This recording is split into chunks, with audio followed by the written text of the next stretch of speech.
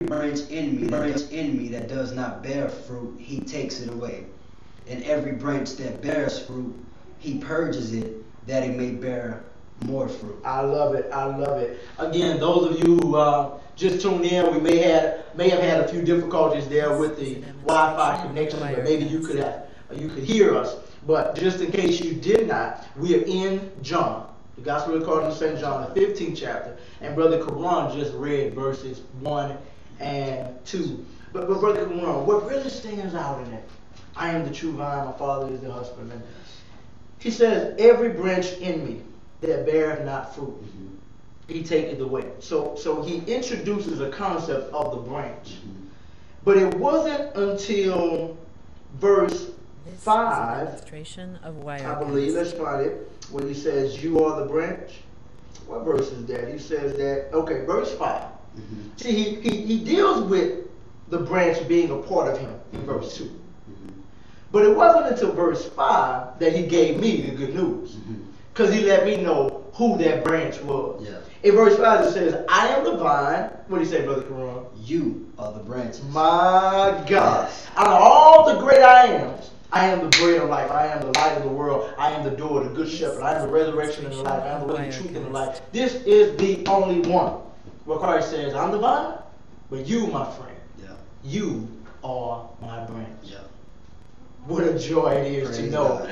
your place and relationship with the true vine. Yeah. And you got to know how you relate to the vine.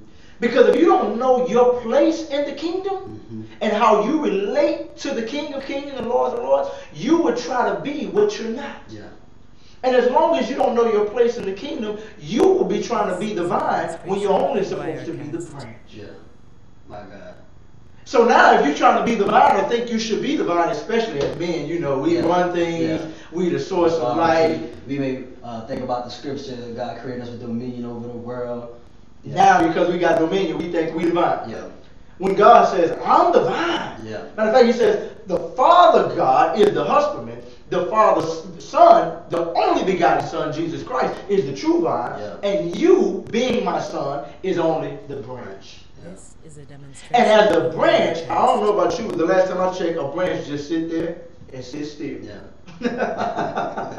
A branch just sit there and sit still. Yeah. And because it's a branch, the fruit that it bears does not come from the branch itself. It comes from the seed that the vine distributes. So, Quran, it's important we as men, before I even talk about the fact that God uses us, that we understand our relationship in the kingdom. Because if not, we're too busy trying to be the vine and we're trying to heal ourselves, bless ourselves, encourage ourselves, be the source of life. When God says, I'm your true vine, I will give you everything you need. Everything you need. So men out there, understand this.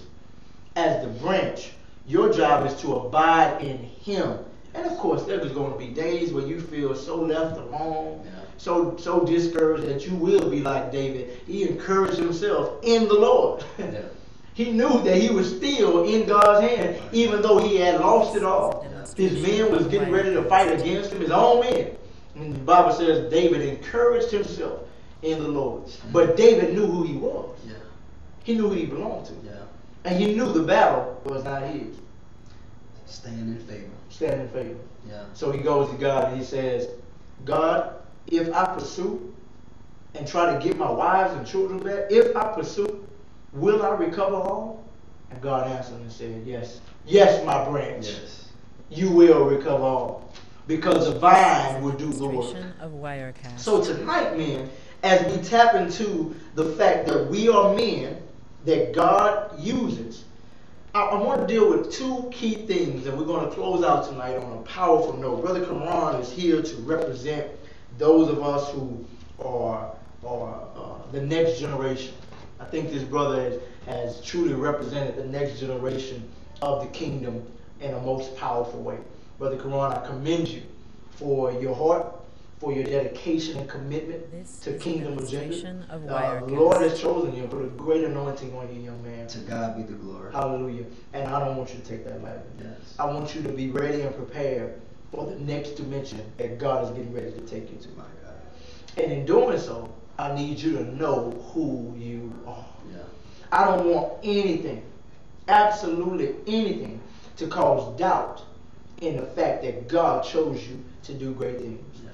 And if we can get that across to you, we can get that across to millions of other men who are tuned in tonight, who you will come across with, Yes. and help them to understand that, hey, no matter your deficiencies, Yes. God chose you. Yes.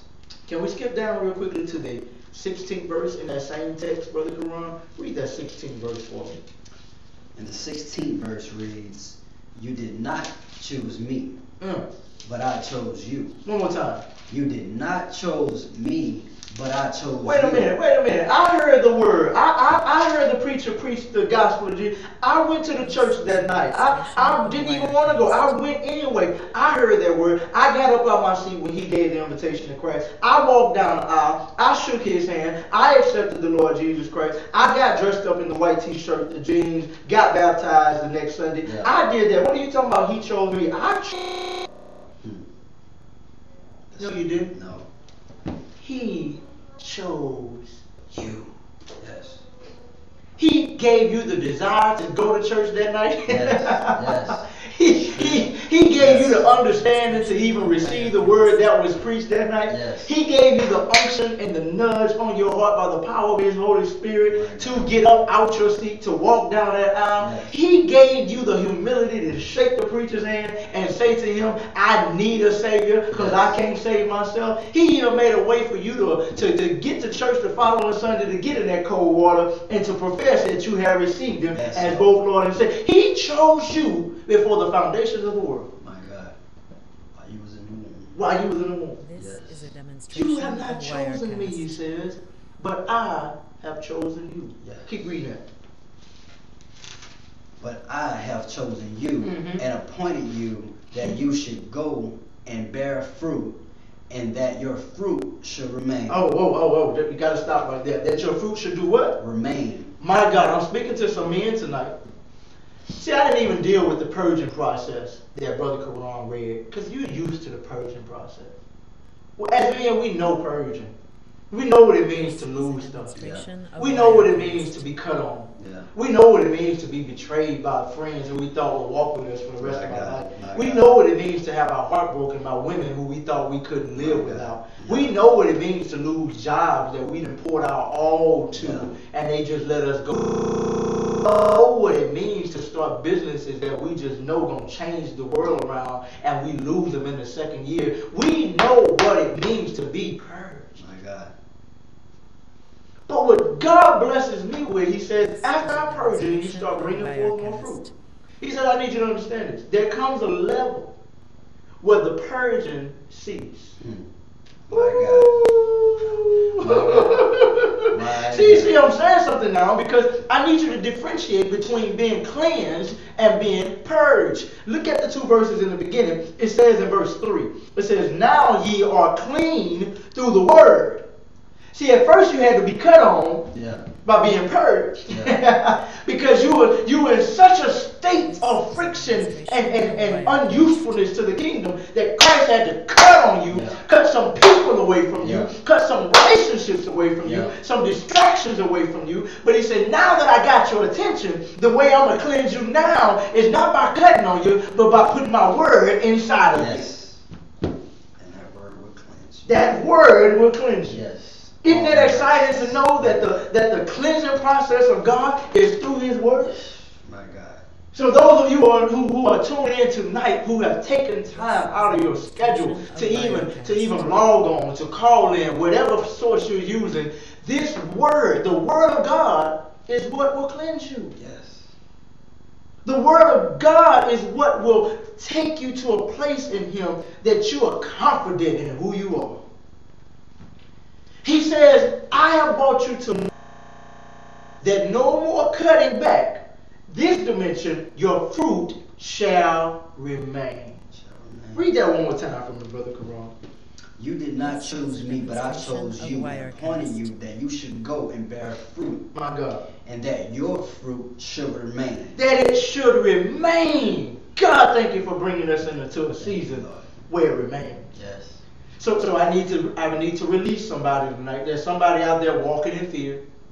Oh, you're walking in fear every day of your life, thinking that because you've always gotten used to losing everything, you're about to lose this. But the devil is a lie. I want you to walk in confidence that you are God's chosen man. He chose you. He gave you a special assignment, a divine assignment to represent Him. And this season in your life, your fruit shall remain. Yes.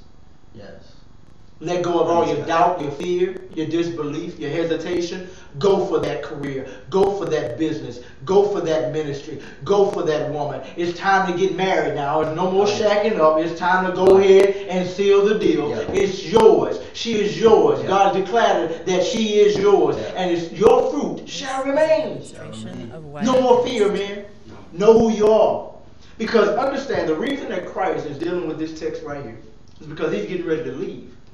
This is the last I am before He gets crucified on Calvary's cross. And He's looking at His 12 disciples. 11, which is going to be with Him. 1 is going to betray Him. And He magnifies to the 11, really, to say, hey, your fruit shall remain. Yeah. He said, there's somebody that's going to get cut away from this group.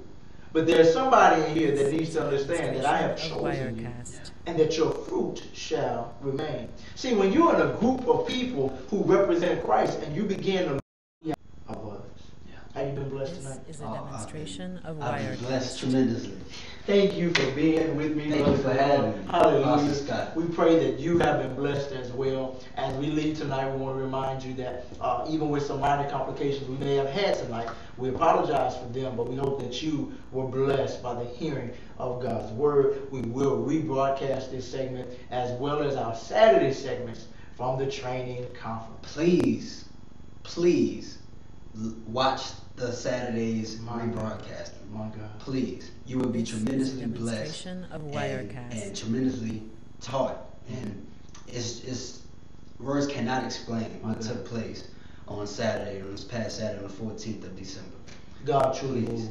His Spirit was truly present. Yes. He was truly present, and we had an awesome time in the Lord. Yes. Until the next time we see you, we want to offer Christ to you by simply accepting Him as both Lord and Savior of your life. And it doesn't take a complicated 3-hour prayer to do so. No. It's as simple as this. Father, in the name of Jesus, This is I acknowledge my sins against thee. I acknowledge that I'm a sinful being who needs a Savior. So Christ, I also acknowledge you as being the only begotten Son of the Father who died for my sins. So I accept you now as both Lord and Savior of my life. Come into your heart, come into my heart, and have your way. In Jesus' name, amen. Amen. Even with that simple prayer today, whether you're at your computer 5 weeks from the broadcasting of this show, and you receive that simple prayer, you have allowed Christ both lordship and salvation of your heart and your soul. Now we encourage you to get into a good church home. Get this word in you. It will cleanse you. Yes. Join us. We're here every Monday night at 7 o'clock p.m. at 4939 Jamestown Avenue, Baton Rouge, Louisiana. And if you're not a Louisianian, you can join us live online at lawoflife.tv. Every Monday, we'll be right here because we believe in the man that you are. This is a demonstration Until next of time, Wirecast. we'll see you then.